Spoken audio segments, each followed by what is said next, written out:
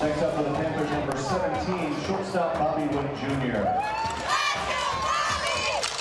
In order to be a great ball player, you got to go all out all the time, whether it's pitch 1 of the game or pitch 250 of the game. Always be ready, because you never know when that turning point of the game is. 4 years before his big league debut, Bobby Witt Jr. was already making an impact at a major league ballpark, winning the high school home run derby during All-Star Week at Nationals Park in 2018. Wow! Off a building out there in left field on the catwalk. Hitting those balls just felt good, I guess you could say. Witt Jr. followed that performance by tearing it up his senior season at Colleyville Heritage High School in Texas, earning him 2019 National High School Player of the Year honors.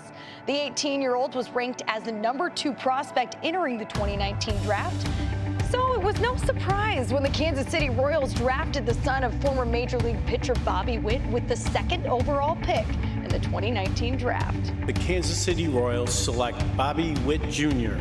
Baseball history has just been made. The Witts are now the highest drafted father-son duo of all time. Witt Jr. entered the 2022 season as MLB Pipeline's #1 overall prospect in baseball, and in his major league debut on opening day against the Guardians, Bobby stepped up to the plate in the 8th inning after going hitless in his first 3 at-bats. Now let's see if Bobby Witt Jr. can get his first major league hit.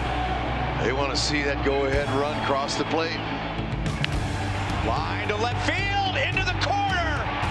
Base hit #1, RBI #1, and Bobby Witt Jr. gives the Royals the lead in the bottom of the 8th.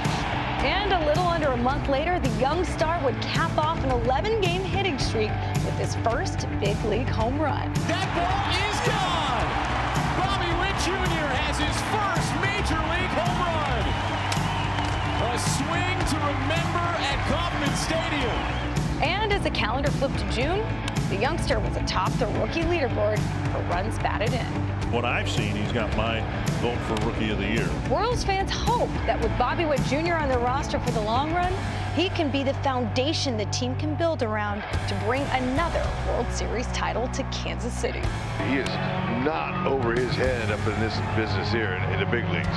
Junior hasn't even scratched the surface offensively what he's going to be like.